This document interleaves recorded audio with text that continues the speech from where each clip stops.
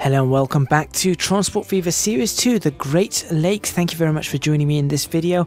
And last time out we were doing a little bit of work in Sudbury. As you can see, I haven't managed to do anything off camera, but that's okay because we're going to leave it as it is. What I did do is I played it for a while and look at the amount of people waiting for the train at Sudbury. You guys saw in the last episode as people were filing in. Obviously this is because of that initial burst that's going to significantly drop off. That is definitely going to significantly drop off, but I mean that's a lot of people in Sudbury. However, today we are not going to be focusing on Sudbury. As a matter of fact, for the next few videos we are not going to be focusing on Sudbury or passenger lines. I was thinking of doing a little bit on the passenger lines, but I think there's something more important for us to do, and that is freight. I've noticed that Naperville and Chicago barely gets anything. They get a little bit of tools, some food. Very little bit of tools, some food. St. Louis over here gets some construction materials and some fuel. Detroit gets some tools and food. Toledo, same thing, some tools and food. So we've got things that we can improve upon. It's tools and food, as you can see. So over the next few videos, what we are going to be doing is we're going to be looking at city by city, commodity by commodity, and we are going to see if we can figure out how to get all or as many of these cities as possible with the right commodities, all the freight going in and out of them in the most efficient manner possible, and hopefully getting them all up well above 50%. So make sure you stay tuned for this episode and the next however many episodes for that.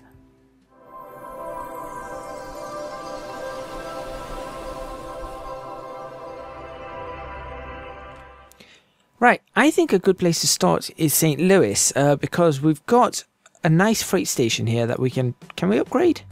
Hold on. Yeah, we can. I kind of want to upgrade it just so it looks good. There we go. Now what we're going to be doing is we're probably not going to be playing this every single episode, or we'll play it at the end of the episode, but we're always going to be rolling back to the 25th of February 1979 for the most part, I think. So here we've got a freight station that's got what's going in and out of it. We've got the, let's actually do that to visible only and trains only. There we go. So we've got the Philadelphia oil, which is supposed to be bringing back fuel, which brings back very little fuel. As you can see, 21% doesn't bring back a lot of fuel, so we need to see if we can up that somehow. Perhaps these trains are going to need some sort of replacement. I think that could be a possibility, or the trains on the other side might need a replacement. What we are going to see, the other one that we have is this St. Louis Freight, which is this train over here, which brings back very little construction materials. So both of these have problems that don't start, because obviously the construction materials come from here. Both of these have problems that start right the way across the map over here. So there's something that we need to do here and fix here to get these ones running. So that's what we've got to do. Lastly, we've also got food that can go to this place. So we have got access to 3 platforms. We've got access to 3 platforms. Forget anything that's in the white color. So we've actually got that platform there free. Yeah, that platform there is completely free. That's double switch. That can slip back. That's going that way. Yeah. So this one we can use to get food in from Chicago. So I think that's another possibility for us to get food in from Chicago. We have these. These are still the Volvos, aren't they? These are the oil tankers. They're the oil tankers. These are the coal tankers, or the coal hoppers. Sorry. So what we need is a freight system that goes all around, because that's probably why we can't actually get everything going. As you can see, because there's no freight system to take all the commodities, all the freight around, that is not happening. So that's the first thing we need to set up. So let's go ahead and do that. Freight lines are going to now be red.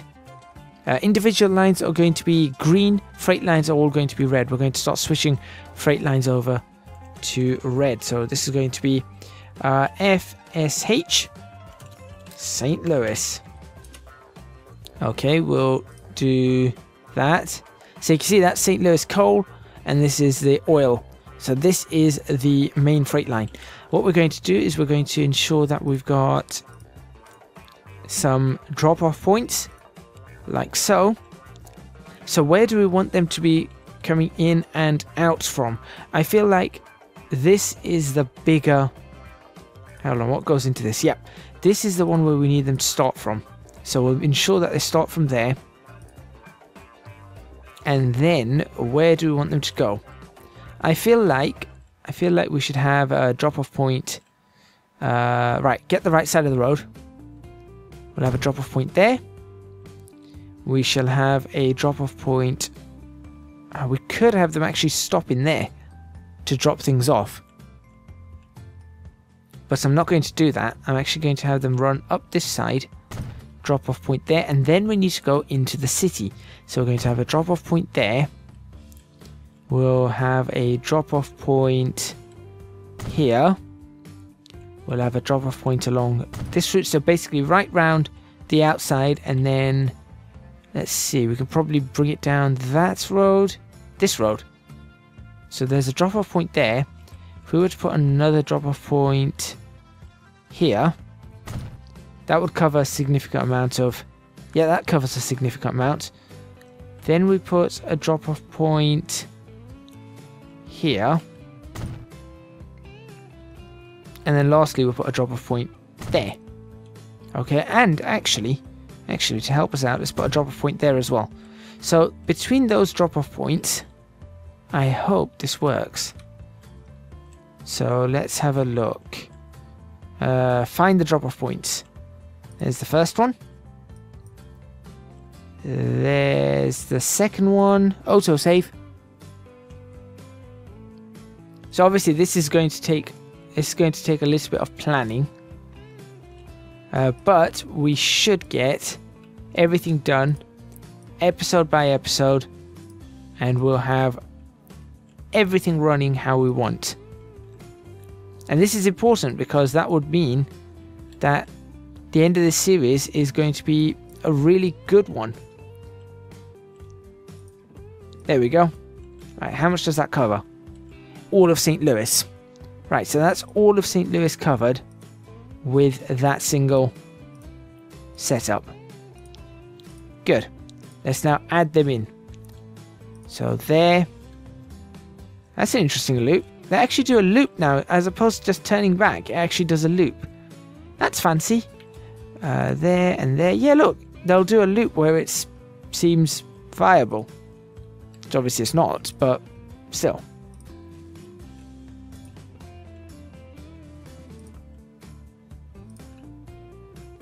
There we go. Okay. Ideally, I don't want you to go that way. Actually, it might be better if it cuts through there. Maybe I'll get out of the way of the buses. Similarly, I think we need to upgrade these buses to the fishbowl, so we'll do that too. So let's go for the fishbowls, which I think are just really popular. And we'll have a little green like that. There you go. They're all going to be replaced. Perfect. Okay. So that's the first thing. That's going to hopefully up the amount of fuel that has to go in and out of this place. That will up the amount of oil being produced. That'll up the amount of oil being transferred and the oil coming back, as well as in Indianapolis, it should up the amount of goods being sent out. Can we hover over goods? Yes, we can. There you go. You see, Indianapolis sidings 24, 13th Street, 107. So we need to try and get things going to the Indianapolis sidings as much as we can, because if they go to the sidings, that means they're going on this. If they go on this, that means they're going out there. So that's exactly what we want. That's actually quite busy.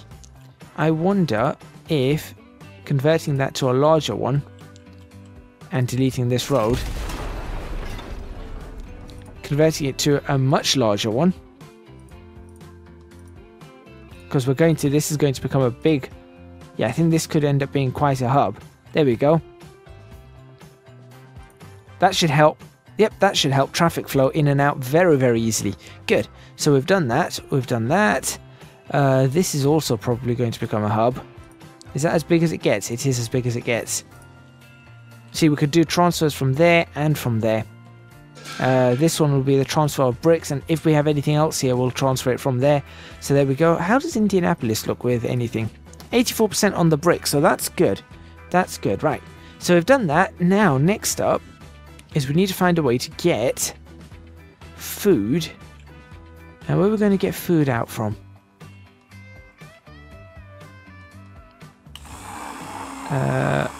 That.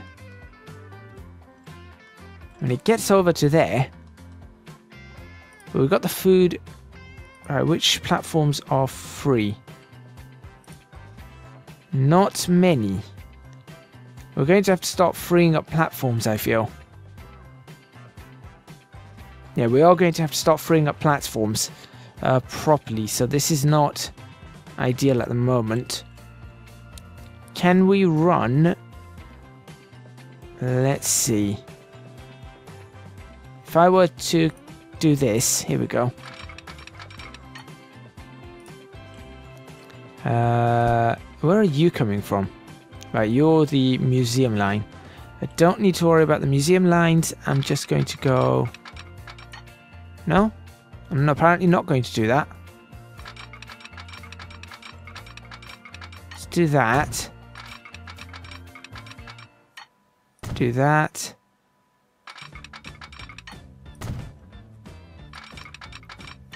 There we go.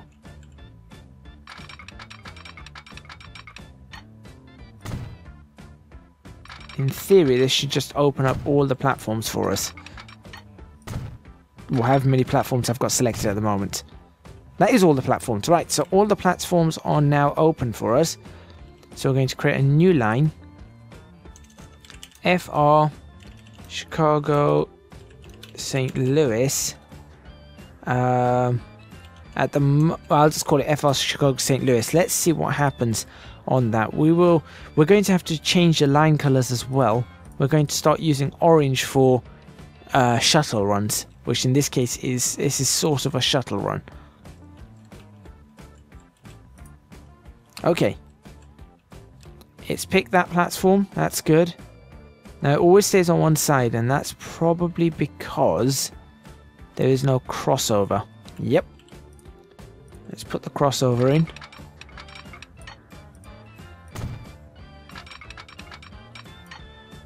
There we go. Crossover now in.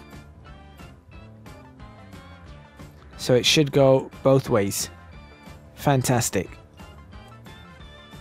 Right. Now this is going to become very interesting because I think getting trains going through this is going to be hectic. Going to be very, very hectic. But let's have a look anyway. Let's double check all our signals. Okay, so we've got a signal there. Now, I'd rather this switched over. Well, I don't know that. I suppose. No, actually, that helps because that keeps that clear. So, okay, so we've got the signal there. Where's our next signal? We have a signal here. There we go. That signal has to be cleared. That will have to clear all the way into the platform. That's going to be interesting. To have a signal clearing all the way into the platform. Okay. So we've got that. I suppose we should have a signal at the bridge. Although up the hill that's going to be a nightmare. Then we can get a train in that section. We've got a signal there. And we probably need signals out of this. This is going to end up blocking all of this when trains are stopped there. That's going to be interesting. Maybe the signal should be out here for these actually. Yeah, potentially that's probably the better idea. Okay, let's try that then. So we'll have the signals out of the platform there, which means that will be the same for all of these if we're using those platforms. And then into the platform, the signal will have to be right here, I suppose. Like that. I mean, I can see some trains not fitting in this. I can see a problem with trains fitting, so we'll have to probably extend this back. But there's a start. Okay. Now what we need to do is we need to save this. And we will ensure that this is actually working, because we'll get this playing. So we need to first of all get a train that needs to go out onto that platform. So this one here, which is going to be that one there. Oh well, here's a train for us. Sure, we'll use this one. Let's send this one out on... Let's send 2 of them out. Like that. Okay, we'll see what they can do. Let's do that. If they work, we can just use them. Road depot. Let's start getting ourselves some... I suppose we'll use the Studebakers. It's automatic. Bright red. Or not so bright red. What's the Mac AC in 1916? That's not the one. How many did I get? 8. 6, 8. 9, 10. Set line. That's 1. Autosave again, which means we're coming close to the end of the episode. Okay. And let's get this playing. I suppose the bulk of what's happened today is this.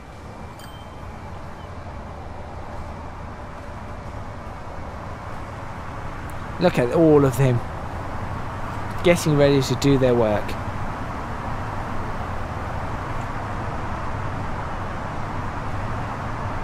Alright, and let's see if this changes up anything. In fact, let's pause it. We're going to pause it in March. For the simple reason is I really should save that after I've released these. Alright, so I guess we're going to be in March 9th, 1979. There we go. Okay.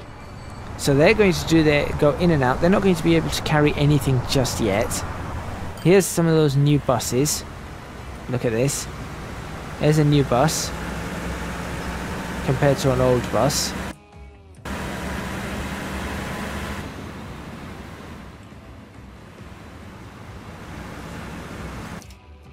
Yeah, that's a... What's that then? It's the same bus. I wonder if I can just stop this bus right here.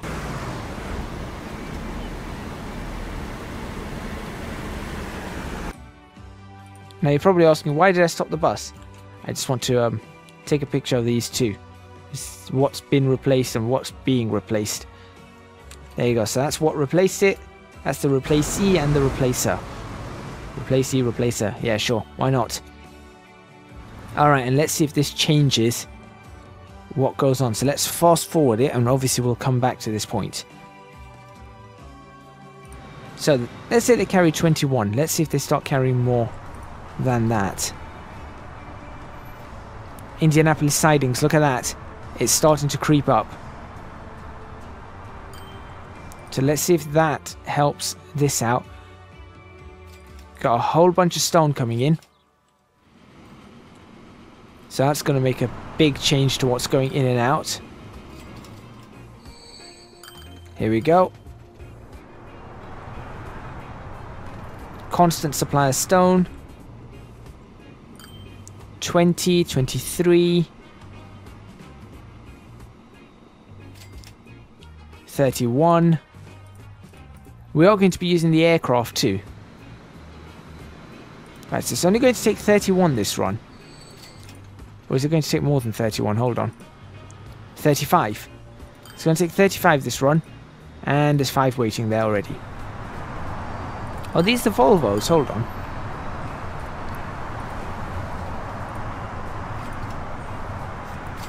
Or are they the Studebakers? They are the Studebakers. Okay. Just had to double check. I want to make sure on that. Alright, already 13 waiting. That's good. They're not really upping the ante here, are they? 34. Why are they not carrying it yet? 8 and 31. Okay. So that's improved somewhat. Little bit. Now let's find out what happens with the oil and the fuel coming back in. Obviously there's not much fuel being taken to and from, is there? Is that just taking a full load again? 504. Okay. Here comes a fuel train. 120 fuel. Where is that 120 fuel going to go? Pretty much all of it went there. Only 11 came here. Right, we need to be producing more oil then. Okay. So what are you carrying? Another 108. And there's fuel being produced. Washington West. Okay. So that looks like a good place to end. Aha! It's happening. It's slowly. It is slow, but it is happening. So here comes another train, and it's definitely going to be carrying more than it's carried before, I feel. I think. Actually, maybe not. Maybe 32 is the most it's ever going to carry. Nope, there we go, 41. That's going to carry more than it's ever carried before. That's a really, really good sign. So there we have it. That's going to start improving. That's a good place to end. Thank you very much for watching. Please remember to hit the like button if you like this video. Subscribe to the channel for more videos on... There you go. Even the food's coming in. Subscribe to the channel for more videos on Transport Fever Series 2, the Great Lakes, and then Series 3, the Great Western Railway. Leave a comment in the comments box below, letting me know what you think, and don't forget to support me on Patreon, www.patreon.com/ECGadget. Your support would be massively, massively appreciated. Also, follow me on Twitch, twitch.tv/ECGadget. You'll find me there streaming every now and then, so... please do feel free to join me on that, have a chat, see what I'm up to, different series running, pretty intense series in some cases, so we'll see what happens with that, so make sure you check that out. That's all from me, and I'll see you guys next time in Transport Fever Series 2, the Great Lakes.